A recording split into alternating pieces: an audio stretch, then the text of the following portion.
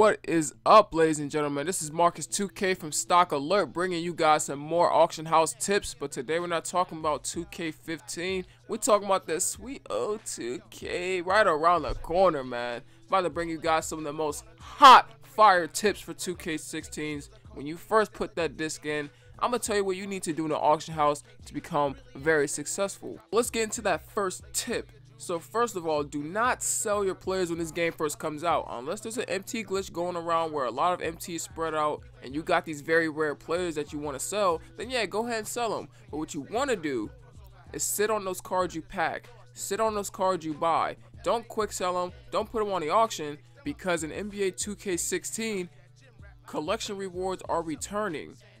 As you can see on the screen, I only got 750 cards, which actually gave me 75,000 MT, which was very helpful when I wanted to get those rare Onyx players down the road. So make sure you don't sell these players. Hold on to your players. Alright fam, let's talk about these challenges real quick. So, we know now that these challenges don't mean anything in NBA 2K15 because these legends and these Onyx players cost so much. But if you want some quick MT when this game first comes out, when NBA 2K16 first comes out, go through these challenges, play every single one of them. I mean, because we all know that there's going to be a time where we're not doing anything in MyTEAM. We're just messing around in the auction, just searching for random guys. Play a game or two of this. And also, play all of Domination. But wait, there's more. So not only is there a regular domination in NBA 2K16, there will also be an historic domination. So you might be able to get some players and some more MT out of just playing those games. So let's talk about search settings. Now, when you want to snipe nice players when this game first comes out, because guess what? Everyone knows about sniping. It's nothing new.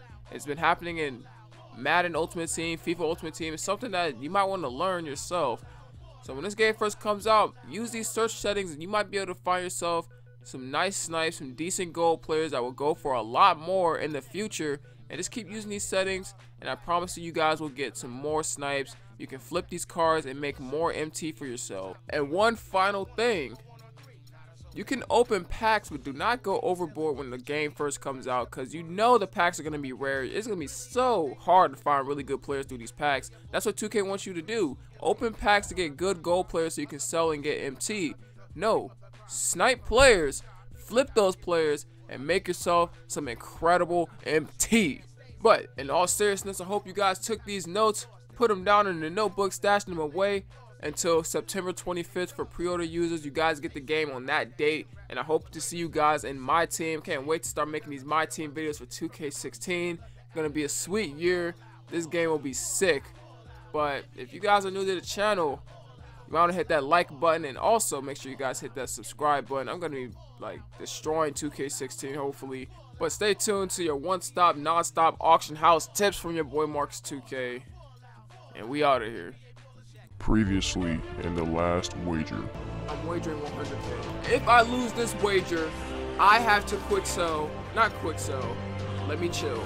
I have to sell Kobe Bryant on the auction house. What young Marcus will come across next will be the most despicable display of basketball he has ever seen.